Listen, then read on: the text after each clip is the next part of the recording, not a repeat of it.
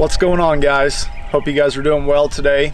Been wanting to put together this video for a little while now. It's because it seems like one of my most asked questions on my coyote hunting setup is just kind of a general overview on what shotgun I use and kind of how it's set up for coyote hunting. First, I do want to show that it is clear, but just want to take a little bit of time here, go over this setup, how I have it set up for my use, and I also use this for turkey hunting as well, and don't change anything whatsoever between turkey hunting and coyote hunting. So what this is a 12 gauge Benelli Supernova, and then we'll start out up here with the choke.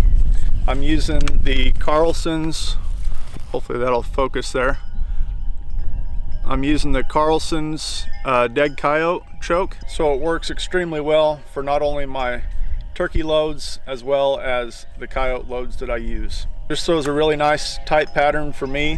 Has performed really well, and I see no reason to change it. Moving on to the sights, I did take the factory sights off.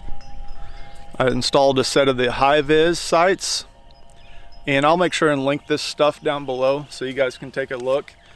But the high-vis sights are nice because they come with, I think it's 8 different tubes, 3 or 4 different colors I think it is, and then some different diameters that you can install here.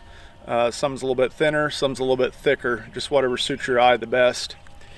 Kept the rear bead on it just like it was out of the factory, no reason to change the rear bead. And then you'll notice here I did add an extension tube to this.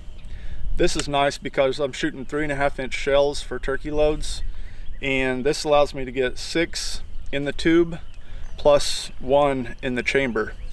And then this is kind of overkill, but I've just always been in the habit to carry a couple extra on my sling. That way I always know exactly where they are if I ever need them. But now that I have this extension tube, I don't really foresee any reason to ever need that, but it's there if I need a couple extra. Right here I can just reach down and grab it. And moving on to the sling here, this is just an Allen sling. Nothing fancy about this thing, but it does have this neoprene kind of soft pad here, and it's just real flexible, conforms to your body really well.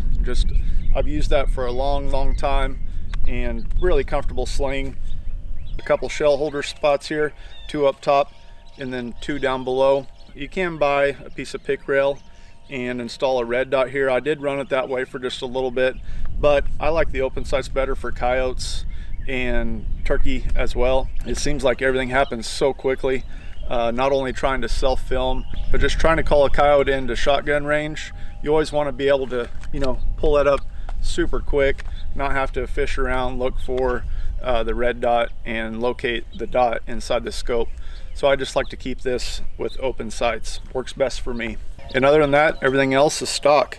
Definitely wanted to buy one. I love the pistol grip on a shotgun. Just allows you to control it a lot better, I think. Once again, that's self-preference.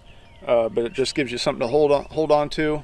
Always have something right there to grab a hold of whenever this is laying across my knee or my lap, however I'm set up for coyotes. Then we'll move along here real quick, and I'll show you what kind of ammo, what kind of shells that I shoot for coyotes. And just like for my turkey loads, I'm shooting Winchesters. These are the Varma X. These only, to my knowledge, come in 3-inch, and these are 1.5 ounce, and they're the BB shot.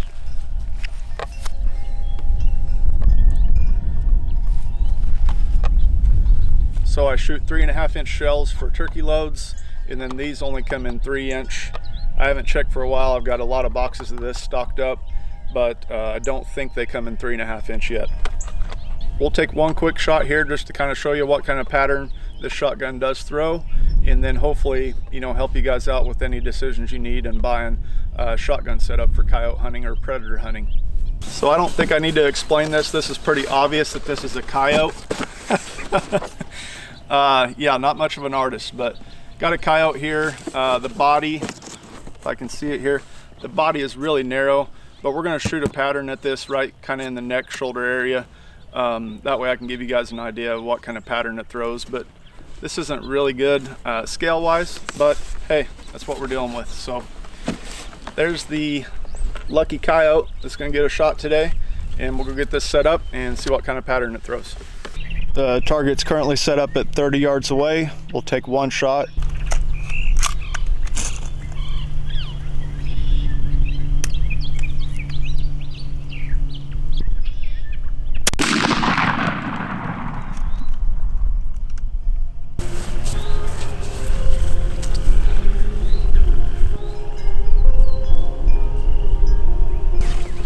right, got the target here. Performed pretty well. Hopefully you can see that. Just a ton of damage up here, and keep in mind this is a pretty narrow body here that I creatively drew myself. You can see there, kind of give you an idea there of all the pellets that landed in there, all the BBs that landed in the kill zone. These shells, this ammo does really well for me. Really happy with the setup of the shotgun, and just figured I would throw that out there and hopefully help anybody out that's maybe looking at a shotgun for predator hunting, coyote hunting, and then can also be used as turkey hunting as well. So any questions at all, make sure and comment down below.